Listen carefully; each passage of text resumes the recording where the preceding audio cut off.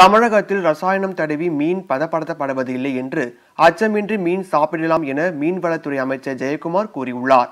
மீன்வளத்துறை அமைச்சர் ஜெயக்குமார் சென்னை அசோக் நகரில் மீன் அங்காடியை திறந்து வைத்தார். பின்னர் அவர் நிருபர்களுக்கு பேட்டி அளித்தார். அப்போது அவர் கூறுகையில், தமிழக மீனவர்களை இலங்கை கடற்படை சிறை பிடித்தது கண்டனத்துக்குரியது. தமிழக மீனவர்களை விடுவிக்க முதலமைச்சர் நடவடிக்கை எடுப்பார். சத்துணவு முட்டை கொள்முதலில் எந்த முறைகேடும் இல்லை. முட்டை விவகாரத்தில் வருமான வரி சோதனைக்கும் மாநில அரசுக்கு தொடர்பு இல்லை. வரி ஏய்ப்பு செய்ததாக வந்த புகாரின் அடிப்படையில் சோதனை நடைபெறுகிறது.